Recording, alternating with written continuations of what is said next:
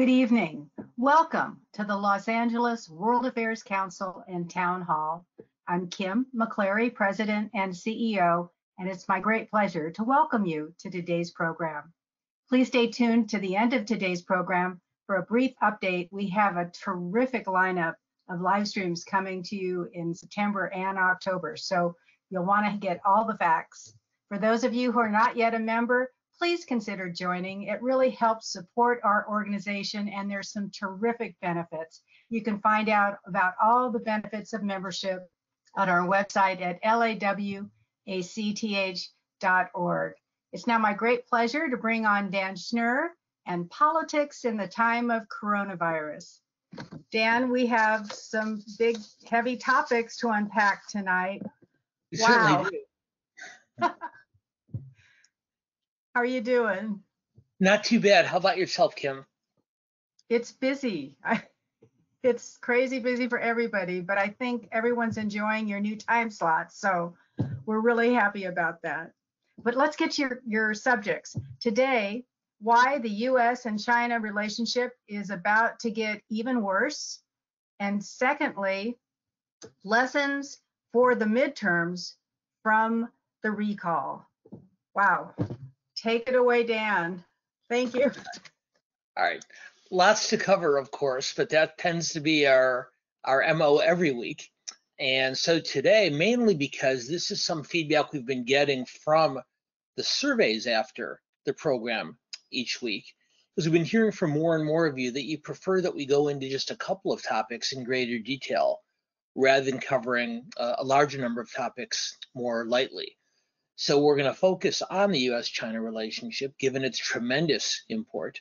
And then we're also going to talk not so much about the recall election itself, now that it's over, but more about the lessons we can draw from it as we prepare to head into next year's critical midterm elections. So topic number one, why the US-China relationship is getting worse. Now you've all been reading about the diplomatic brawl that's developed between the US and France over the last several days. The US, of course, signed a defense agreement with Great Britain and Australia, which undermined a previous military deal that Australia had struck with France some years ago. Now, the French government was furious. They accused the US of stabbing them in the back, and in what the White House considered to be a particularly low blow, the French defense minister said that Biden's behavior on this was very similar to that of Donald Trump's. And if you want to get Joe Biden's advisors mad at you, that's a pretty good way to do it. And so upset were the French that they actually recalled their ambassador to the United States for the first time in history. Now, we talked a few weeks ago about the nature of how the US withdrawal from Afghanistan greatly angered many of our European allies. And now this has made things worse, not just with France, but with the European Union as well. But we're going to save the US relationship with Europe for another day, because the reason for the Biden administration's nuclear agreement with Australia to supply them with nuclear-powered submarines is entirely about preparing for potential Chinese military aggression in that part of the world. And so before we move on and get deeper into the US-China challenge, Claire, maybe we can put up the first question for the group just on the basis of this incident. And question for all of you, what's your opinion of the defense agreement that President Biden struck with Australia and Great Britain?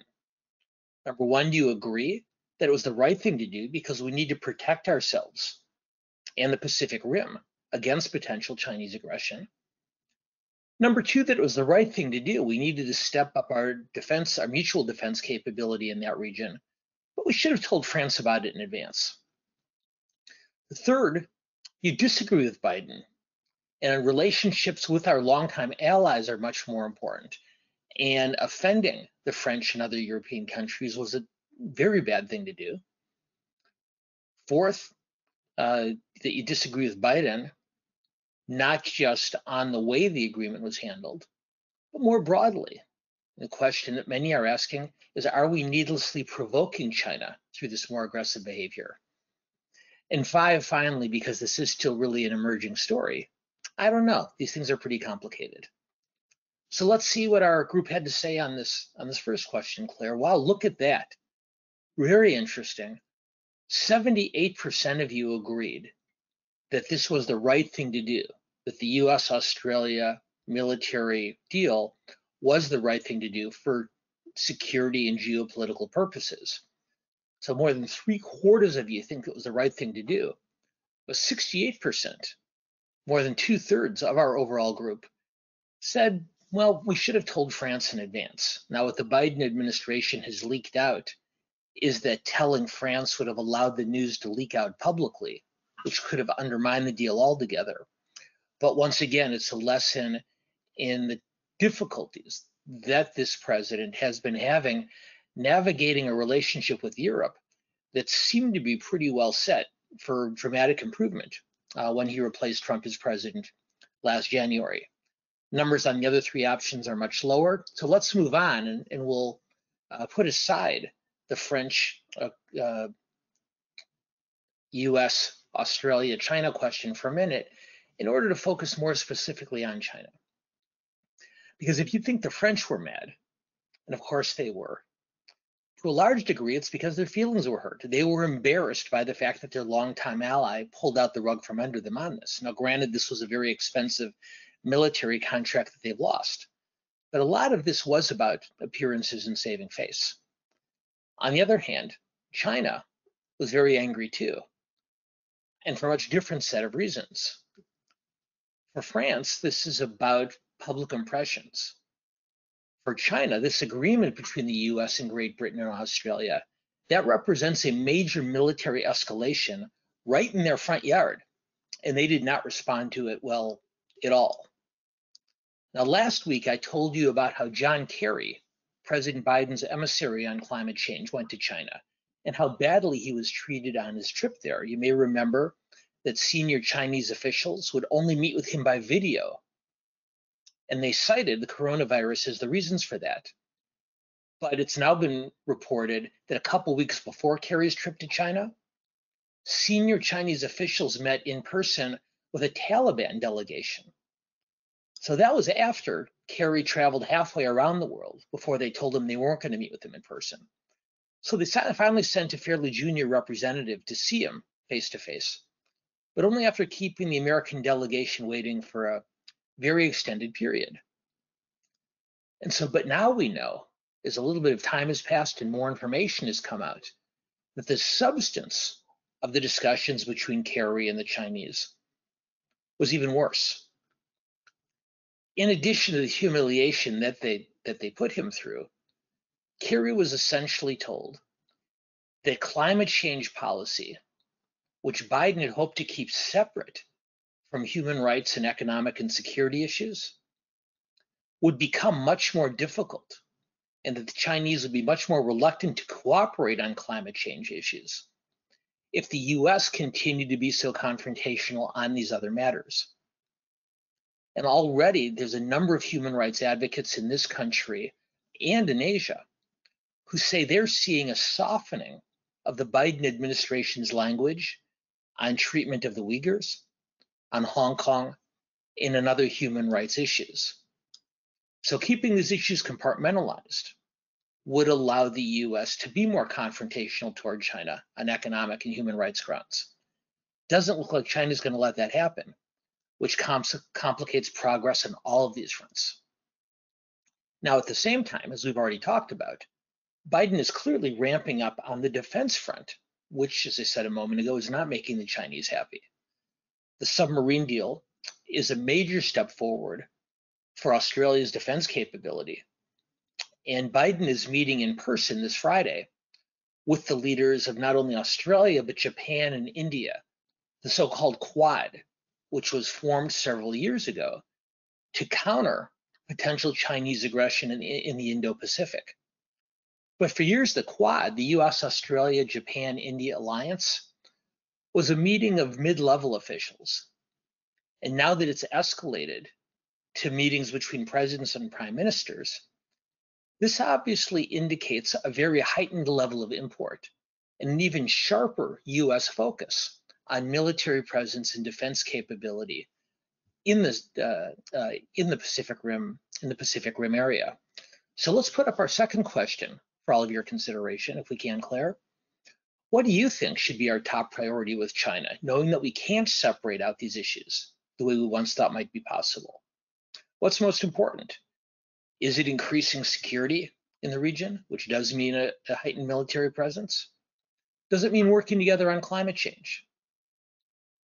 Does it mean creating economic growth and job opportunities as our top priority there, both internationally and here domestically, as the US struggles to get out of a post-COVID recession?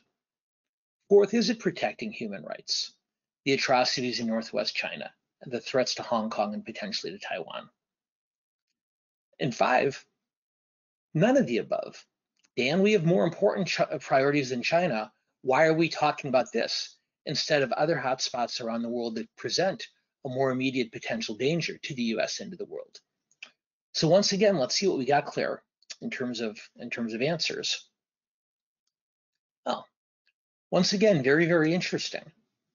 41% of you, a little bit more than security, say that climate change should be our most important issue.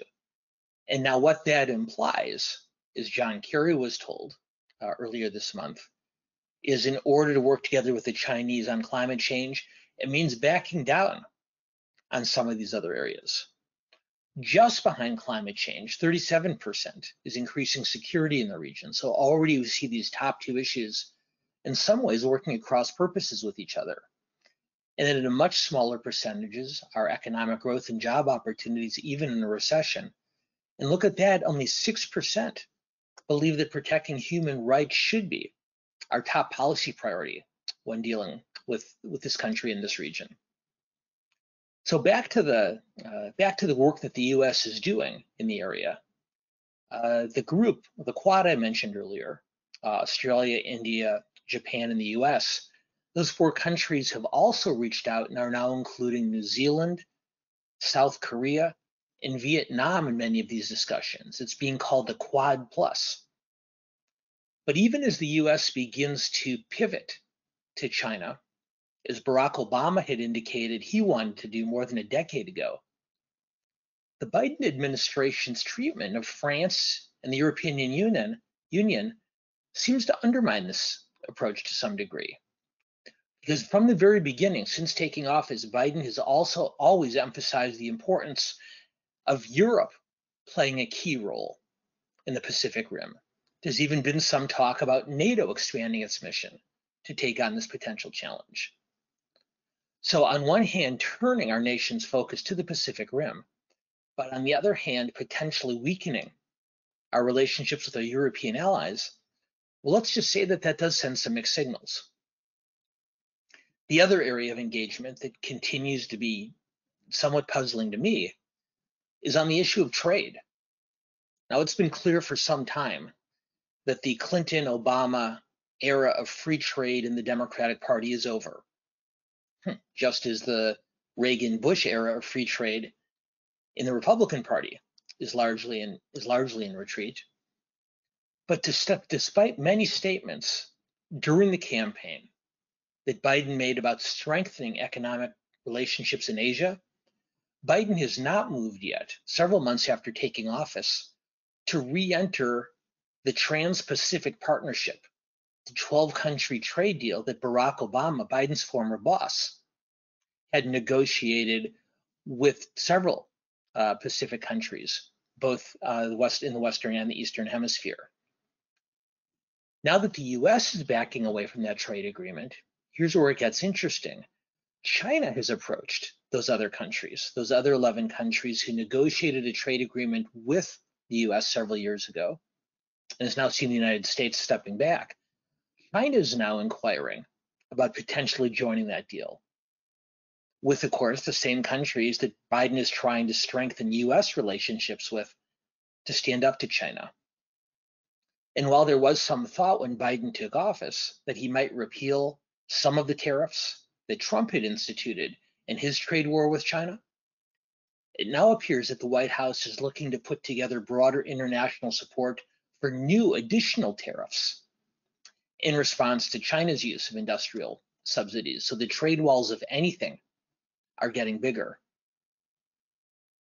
What we should also be watching is the way the Chinese are leveraging the US withdrawal from Afghanistan to create greater nervousness in Taiwan about whether the United States will maintain its commitment to that country in the face of China's increasingly assertive presence in the waters surrounding Taiwan.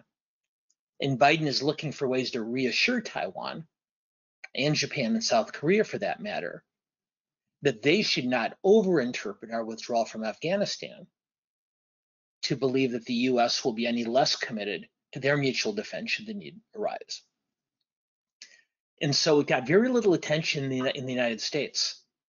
But a few weeks ago, as a way of reassuring Taiwan and Japan and South Korea, a few weeks ago, the American military conducted the largest joint exercises in the Western Pacific since the end of the Cold War, with US, British, Australian, and Japanese military forces all coordinating as a way not so much of sending a confrontation-based message to China, but a reassuring message to US allies in the region that the United States is not going to walk away from them.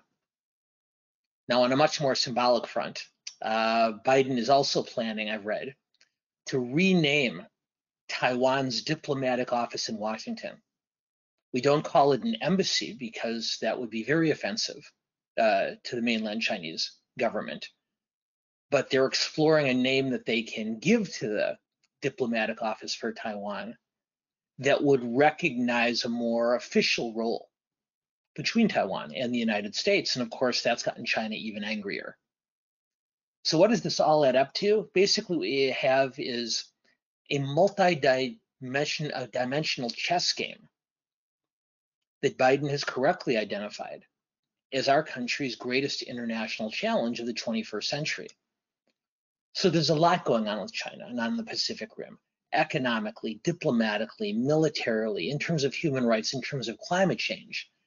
And so we'll be watching this in the weeks and months ahead. And my guess is we'll be revisiting this topic fairly regularly as these webinars move forward. But for now, at least, let's move forward onto our second issue. Because while the California recall election is now a week past, what we're just beginning to understand is how there might be lessons from the unsuccessful recall attempt against Gavin Newsom that might be applicable in next year's midterm elections in the battle for control of Congress. I would imagine that the majority of our group that lives in California is pretty happy to have the recall over. And for those of you who are from out of state, I know you've watched it with some curiosity. But there are national ramifications here, and I do want to spend a little bit of time talking about them before we get to the bottom of the hour and bring Jessica on to join me for your questions. So first things first, California obviously is much more heavily Democratic than the country as a whole. When Arnold Schwarzenegger was elected governor in our last recall election back in 2003, the state was already fairly deep blue. 18 years later, I think you could make the case that California is positively indigo. So there are limits on what can be applied in races in more competitive purple states, given how heavily Democratic California voters are. But that said, the strategy that Newsom's team used to beat back the attack on his governorship can still provide some valuable lessons to his fellow Democrats as they formulate their strategies for next year's campaigns. And most of the lessons to be learned by Democrats and Republicans alike in other parts of the country is directly related to the way that Newsom has been talking about the coronavirus.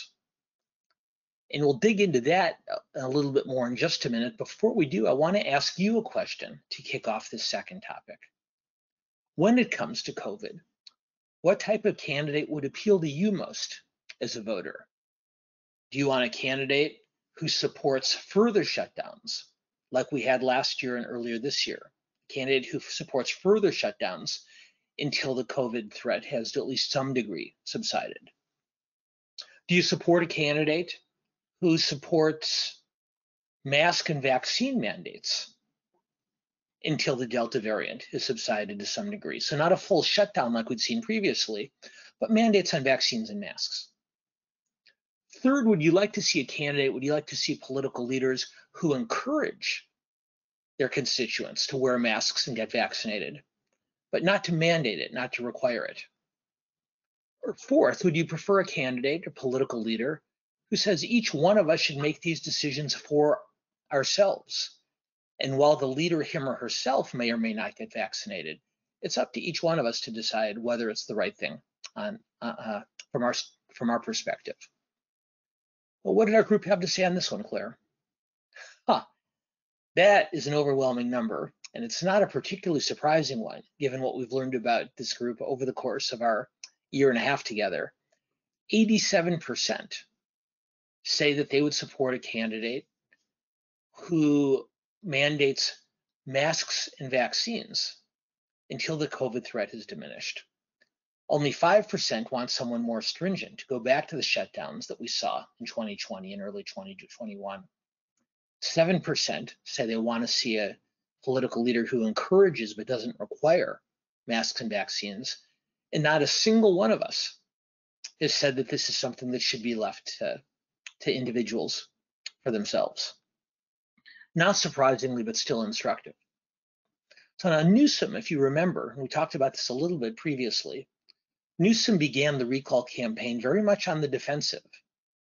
And when the recall was qualifying, he was spending a lot of time trying to explain what many Californians, what most Californians, according to the polls, viewed as a very inconsistent oversight of the pandemic, trying to explain and defend his shutdown orders, and of course, trying to defend and explain his decision to join lobbyist friends for an expensive dinner at a Napa Valley restaurant at the same time he was telling the rest of California to avoid those kind of gatherings. But it was only, and as we've talked about before, it was only after that dinner that energy for the recall really began to build. But over the months, through the spring and summer of 2021, Newsom was able to transform what could have been a near fatal political weakness into a considerable political strength. And let me quantify that for you. Last spring, last March, the leading polls in California showed that only about 1/3 of California voters approved of the job that Newsom had done in overseeing the fight against the pandemic. 1/3, that was in March. By September, within a week or so of the election, that number had basically doubled. Roughly 2/3 of Californians, by the time the campaign ended, thought that Newsom had been doing a good job. Now, some of this was for reasons beyond the control of Newsom or any other politician. Most importantly, I'd argue, was the availability of vaccines over the spring and summer, because that meant that the most onerous measures that Newsom was imposing on most Californians was no longer an economic shutdown or stay-at-home orders. Really, rather, what he was asking for instead was simply that most Californians wear masks in public places.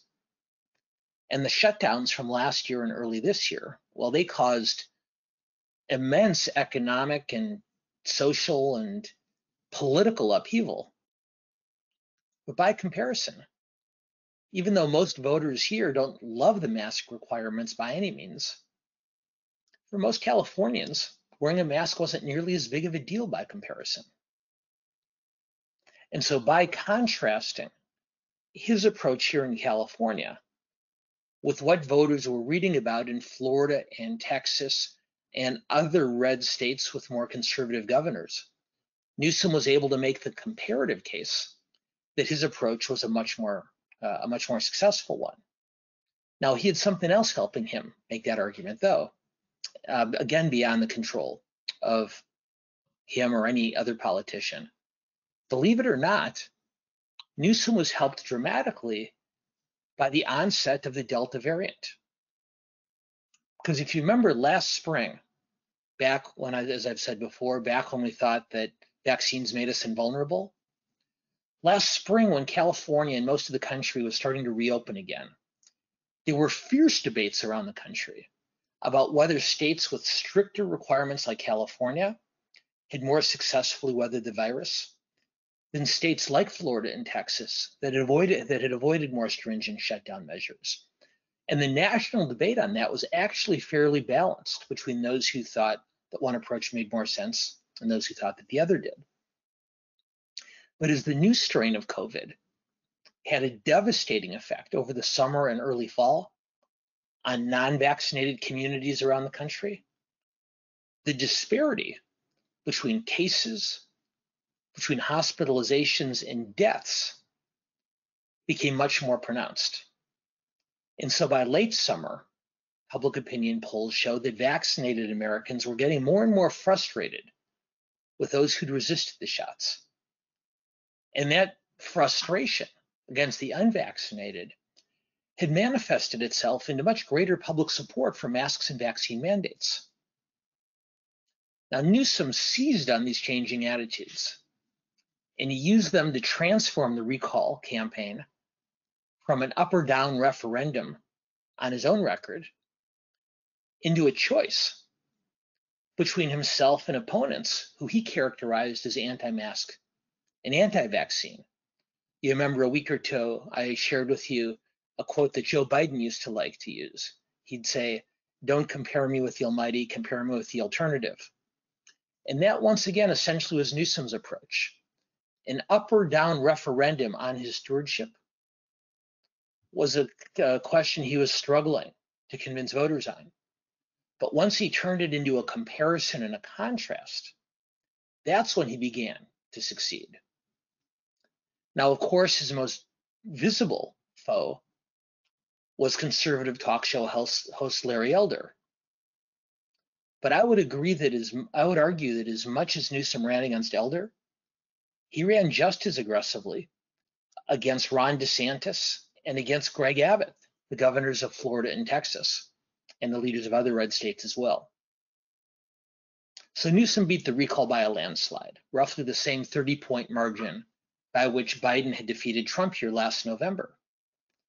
But the way he embraced COVID-related mandates was very instructive. And while Democratic-heavy California has always been more receptive to this type of more restrictive approach than the rest of the country, Newsom's strategy could still be very effective and very relevant in swing states next year for Democrats. And the reason for that is that even in a purple state, even in a swing state where the voters are balanced much more equally between Democrats and Republicans, the key in a midterm election is to motivate a party's base. In a presidential campaign, the candidate's main goal is to persuade undecided voters to move in one direction or the other. But in midterm elections, when voting turnout is down, it becomes more about motivating your own base. And as we know from looking at political history, in the overwhelming majority of midterm elections in the modern era, the president's party has lost seats because the president, Democrat or Republican, tends to be less able to motivate his supporters than an opposition party that's still angry about the outcome of the previous election. So especially with Joe Biden's poll numbers dropping to the degree that they are, motivating Democratic loyalists next November is beginning to look like a real challenge for the party.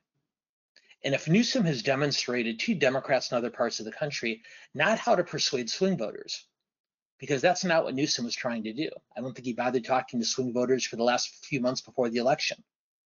But if Newsom can demonstrate to swing state Democrats how to use COVID-related mandates as a way of motivating their base, then that could be a very, very effective strategic tool going forward. Question for you, if we can, Claire. How important an issue do you think COVID will be in next year's elections? Do you think it'll be the single most important issue? Second, do you think it will be an important issue, one of several important ones, but not just the most important? Second, it will be somewhat important, one of many issues. Or fourth, not important at all. And let's see what we get on the response here.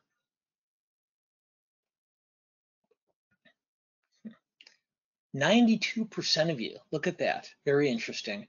92% of you say it will either be the single most important issue or one of several important issues. And I think that's worth, it's that cautionary note that 82% of you followed is probably smart, because of course we have no idea what the world's going to look like in 13 and a half months. Will there be another variant of the virus that's emerged to shut us down again? Will it be something that's completely in the rearview mirror or something in between? We don't know.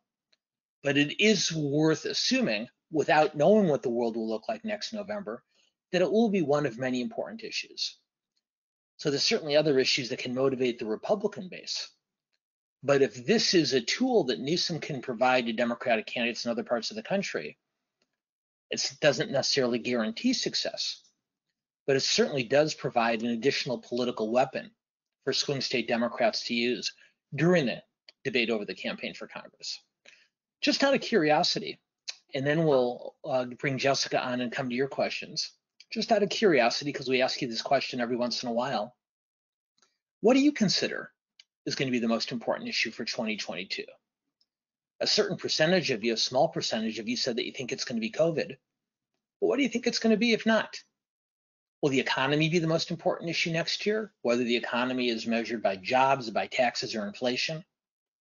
Will it be climate change? Will it be healthcare, not just prescription drugs and Medicare and the expansion of Obamacare, but abortion rights also fitting into that category? Or will it be immigration? Of those 5 issues, and I know there's plenty more, what are the ones that you think, what's the one that you think will be the most important next year?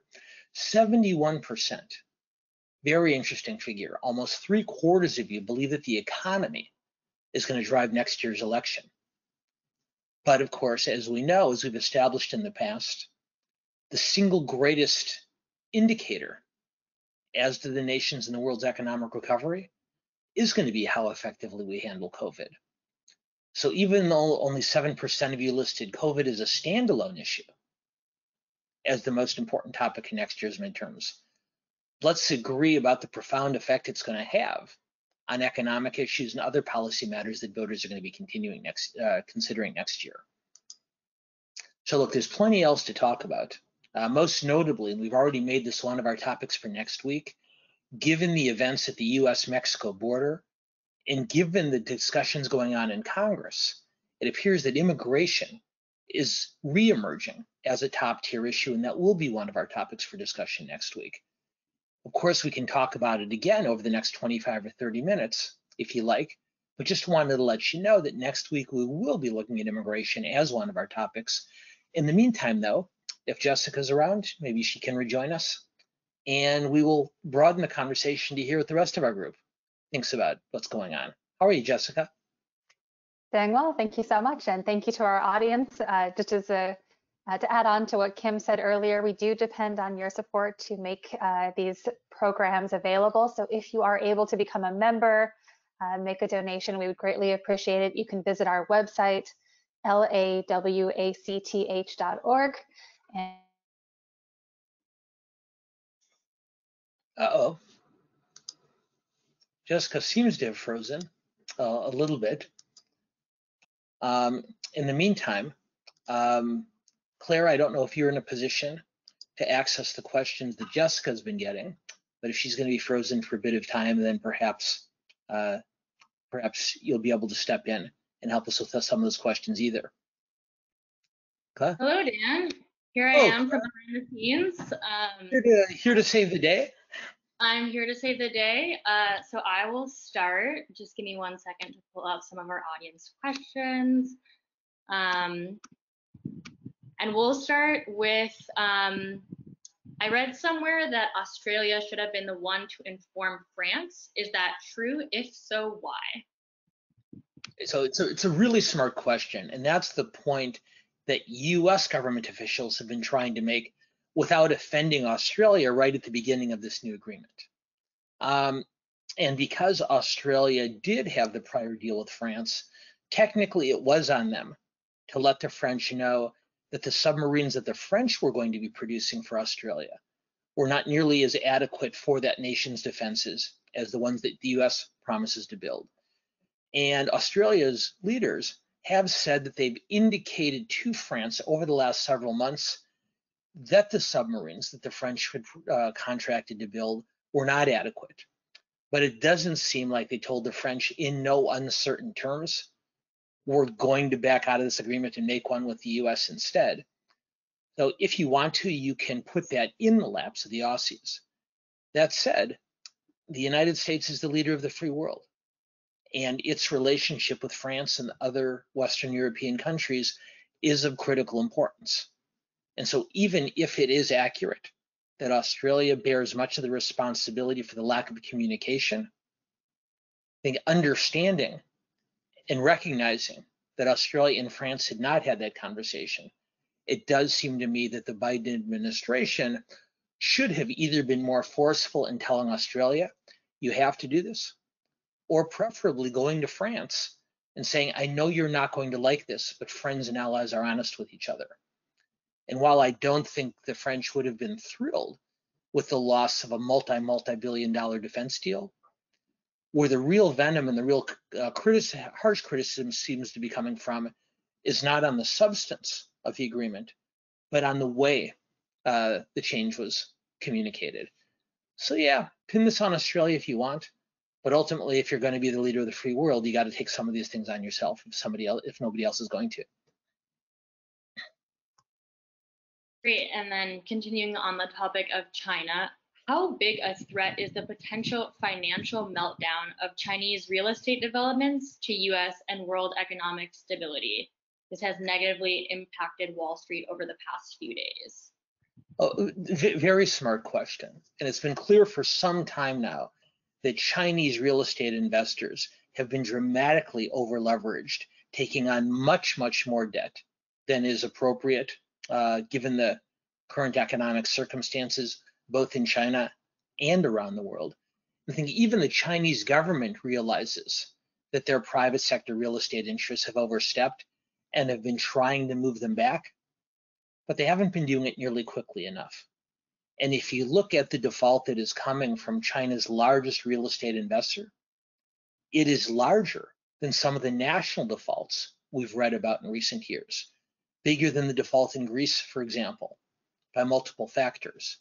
And so because of China's impact on the international economy, and because many of these interests are in other places around the world as well, it does look like if this current trend continues, it could not only impact the US stock market as it has over the last several days, but have a much broader downward economic impact as well.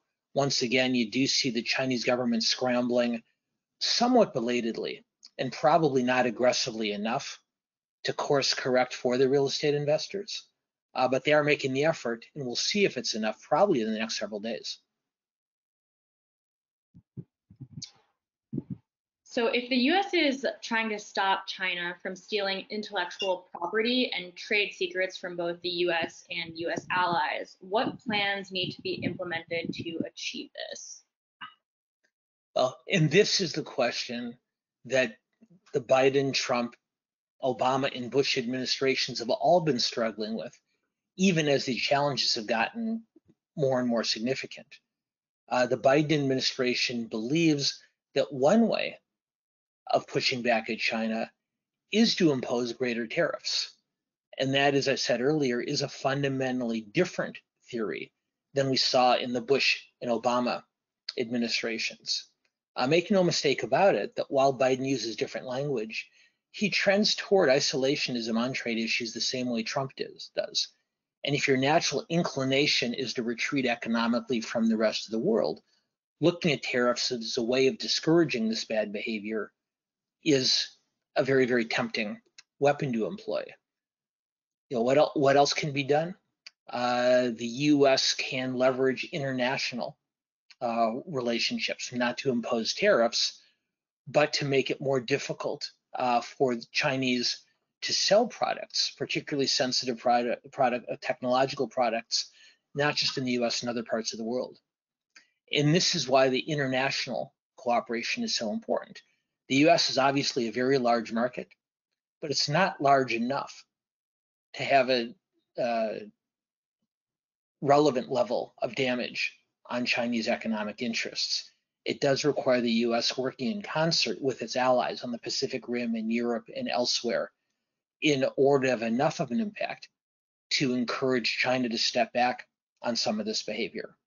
And because I was saying earlier, the administration's posture on trade issues has been somewhat uneven, it becomes harder to convince our allies, even economic allies, that a more confrontational approach is worth taking on.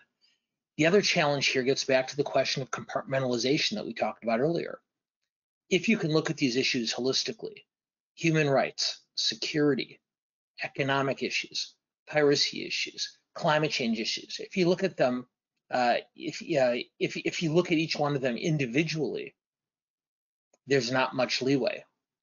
Once they're grouped together, you have a lot more points of leverage at your disposal. And so I think given the current circumstance, the US is relying heavily on economic countermeasures to discourage Chinese piracy. But ultimately, it's at least my belief that discouraging purchases until the piracy abates, instead of imposing tariffs that hurt the economies in both countries, is a preferable path to take. Well, you just kind of answered the next question, which was going to be how effective would additional tariffs be in restraining undesirable behaviors on the part of the Chinese. So extra points to you, Dan. All right, moving on back to the Biden administration. Was the Biden administration less than competent again in offending French, in offending the French in the Australia deal?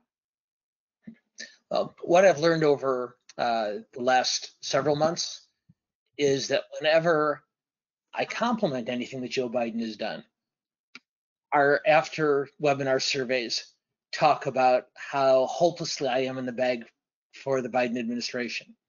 And whenever I criticize anything that Joe Biden does, we get all sorts of comments in our survey responses telling me how unfairly biased I am against. I really would argue that this administration does some things very well and some things poorly. But on this front, to this particular question, it does seem that for all of Biden's language, for all of his verbal emphasis about the need to re-strengthen our relationships with our traditional Western allies, that looking not just at Afghanistan, not just at this submarine deal, but also at the way we've handled issues relating to COVID and international travel, it doesn't seem like the administration is working in the same kind of cooperative way as Biden has indicated would be his intent at the outset. On each of these individual decisions, administration spokespersons will explain why the decision made sense substantively. But the cumulative effect, as we saw from France last week and as we've seen from other European leaders over the last few months, is that you hear an increasing number of voices from Europe saying, hey, Biden talks a good game, but substantively speaking, we're not getting much more in the way of cooperation from this administration than we were from his predecessor. Great, and as we now move on to a conversation on Governor Newsom, I think Jessica is back with us. Hey, sorry. You guys are a terrific team. Thank you for pinch hitting, Claire. All right, thank you, Claire. All right, sorry, audience. My Wi-Fi went down and I disappeared, so I apologize for that disruption. And Dan, I apologize to you as well. I'm sure that was. No worries at all. Glad you're back. Yeah, thank you. All right, this question. Given that Larry Elder received less than 27% of the total votes cast in the recall election, how viable a candidate do you think he would be if he runs against Gavin Newsom in 2022? I think the question is based on the definition of viability. Would Elder, if he runs again, have much of a chance of beating Newsom? I'd say unless the political landscape in California changes dramatically over the next year, probably not. The state is overwhelmingly Democratic to begin with, and Elder represents the most conservative faction in the Republican Party, making him less well positioned to reach out to independent and other centrist voters. So in a general election, I think his chances in a rematch against Newsom would be pretty slim. And Elder himself has acknowledged that, saying that he felt he would have to raise a lot more money or do something else differently in order to run a successful campaign next year. But viable means different things to different people. Larry Elder has emerged over the last couple months as the de facto leader of the Republican Party in California. And even though he wasn't elected governor last week, and even though it's unlikely he'll be elected governor next year, what he has done is establish some real primacy over the state's conservative movement. And for a Republican Party that's been involved in a debate about how it should conduct itself in a post-Trump era, Elder's campaign for governor, while ultimately coming up short on question number 1, was so successful on question number 2 that it answered that directional question for us. California Republicans, like the majority of Republicans in the rest of the country, according to public opinion polling, aren't ready to move on from the Trump era yet. And a lot of people had assumed that if Trump did not run for president again, that the party would move on from him. And what Elder's campaign, the relative success of it, the directional success of it, seems to indicate is that even if Trump himself, does not run for office again in 2024, that a sizable faction of Republicans here and nationally are going to look for candidates like him to support instead. So for those voters who are looking for a more traditional conservative candidate, who are looking for a more centrist candidate, those are fights that will be fought over the midterms and the 2024 Republican primaries.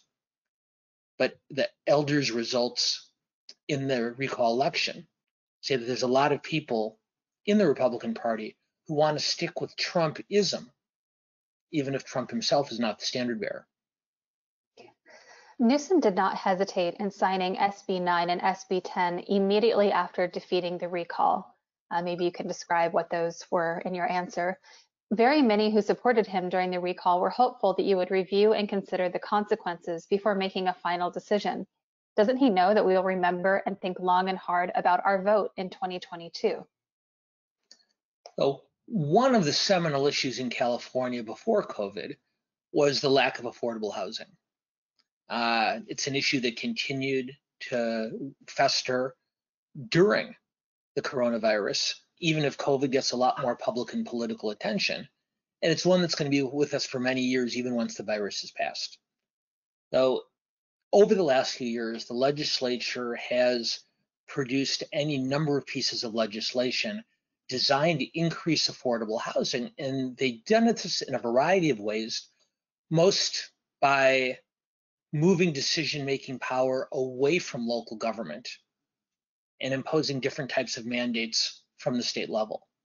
The thought being that very few localities want more housing in their own communities. This is known as the NIMBY syndrome, NIMBY, not in my backyard. And over the last few years, the legislature has not passed these bills. This year, they passed 2 of them. And one of them allows more units to be built on a piece of property that's currently only zoned for 1 unit. Now you could put as many as 4 units on those properties, regardless of whether local government thinks it's a good idea or not. And SB 10, the other housing bill, is a little bit more arcane, but the short version is it does make it easier to build additional housing, even if local government objects to it, in the form of small apartment buildings, 10 units or less, near to transit or large-scale commercial interests. Both of these are very controversial bills because while on one hand the authors and supporters argue correctly how badly California needs additional affordable housing, on the other hand, the communities that are going to be most affected by this housing generally tend to resist these kind of bills because they don't want these decisions being made by people in Sacramento or in other parts of the state. What the questioner is referencing is why Newsom waited until after the recall election to sign these two very controversial bills. And the questioner pretty much answered their own question. Newsom knew that they were controversial, knew that signing the bills would cost him some support, probably not enough for the recall to pass, given what the final margin was like. But Newsom didn't want to do anything to cause controversy before the vote. Once it was over, he signed the bills. And when the questioner says, doesn't he think we won't remember this next year? In fact, Newsom is counting on the fact that you won't remember it next year. Or in fact, so few people do remember that he signed these bills that it's not going to have a particular impact on his campaign. I'll apologize for those of you who did not appreciate that meandering walk through the arcana of California housing policy, but the short version is there's not nearly enough housing here. Newsom has signed two bills to try to make it easier to add more affordable housing, but it is incredibly controversial legislation because the people who live in those communities don't always want more crowded circumstances. And he decided in a fairly politically adroit bill, if you're going to do something controversial, you might as well do it the day after the election rather than the day before. Thank you. We had two people ask, do you think Newsom would have beaten the recall if it weren't for Larry Elder? It would have been, I think it would have been much closer. The leading Republican until Elder entered the race was Kevin Faulconer, who is not a moderate, but he is what we call a more traditional Bush-Romney pre-Trump conservative. As it happens, Faulconer is pro-choice. He's supported a number of immigration reform bills. He's taken some steps on climate change, though not as aggressively as Newsom has called for. But regardless of whether you happen to be a staunch progressive, a staunch conservative, or more of a centrist, Faulconer is decidedly closer to the political center in California than the other leading Republican candidates, Kevin Kiley, John Cox, and of course Elder. Does that mean that Faulconer could have won, would have won? We've no way of knowing. Because even though Faulconer is much more of a traditional conservative, although he did not vote for Trump in 2016, he did say publicly that he did support Trump in 2020 on economic issues as opposed to some of the other more controversial things in which Trump had involved himself. So my guess is, given that Faulconer, the otherwise fairly centrist candidate, did say he voted for Trump in 2020, that Newsom would have gone after Faulconer just as aggressively for being a California version of Trump as he went after Elder. Would it have been as effective against a more centrist candidate as opposed to a more conservative individual? I don't know, but I do think that Faulconer would have been better positioned to withstand some of that assault. The counter on that is Faulconer might not have been as capable of motivating and mobilizing conservative Republicans to turn out. But what we have learned over the last few statewide elections in California is a conservative Republican candidate can motivate conservative Republican voters, but has difficulty reaching out to the political center. We haven't seen a candidate try the center outreach approach. We haven't seen a Republican candidate try that approach since Schwarzenegger back in the early mid-2000s. And Faulconer might have been better positioned to attempt it than Elder. Will vaccine mandates drive vaccine hesitant workers to move to red states? Well, it's a very good question. And I don't know the answer to that. And I haven't seen polling on this, but I suspect that the number of people who will move from one state to another on this is relatively low. And the reason I believe that, and I will stress that it is just guesswork, is that while it is something that anti-vaxxers find very annoying and very angering, many are not in jobs that lend themselves to easy relocation. In other words, the people who we saw moving during COVID tended to be those who could work from home, who could work online, and who could work from anywhere. and the socioeconomic breakdown of those who are most resistant to COVID vaccinations tend to be more working class voters whose work does require them to be physically present in the workplace. That's not to say that a certain number of those individuals won't leave California. It's just a much more difficult transition for them than those whose work does allow them to work from other locations. So it's possible. I don't think we'll see it in great numbers. To the extent that it happens, it may be as part of the broader shift we've seen over many years, taking place not just because of vaccinations, but because of housing prices and because of many other economic factors that have driven working class voters out of the state. So in other words, if you were already thinking about leaving, this might tip the scale, but I don't think it's going to convince someone who was committed to California to leave all on its own. Landlords are being legislated to absorb the loss of non-paying tenants, and the California COVID rent relief is not distributing money. What do you see happening on these issues? Well, this is a wrenching issue that is getting not nearly as much attention as it deserves. Oh, for the better part, for more than a year, in California and in many other places around the country, we've seen an eviction moratorium where renters who are not able to pay their rent because of COVID-related economic losses are protected from eviction. So those eviction protections are, for the most part, lapsing at this point. And so the next question becomes, is what sort of protections can you offer for these individuals? California has decided to offer additional protections, but as the questioner correctly points out, that puts landlords on the economic hook. And if you're a multinational corporation that owns skyscrapers, that's one thing. But if you are a retired couple, if you are a middle or lower to middle income individual or a couple that rents out a couple of rooms, not getting the majority of rent for those apartments for an extended period of time can be very, very onerous. What complicates this even further is only one tiny fraction of the tens of billions of dollars that the federal government has designated for renter support has actually made it to the renters and to the landlords. Some of that's bureaucracy, some of that's the complication of the process, some of it is language and cultural barriers. But more than 90% of the money that's been allocated to help these renters hasn't yet made it to the destination.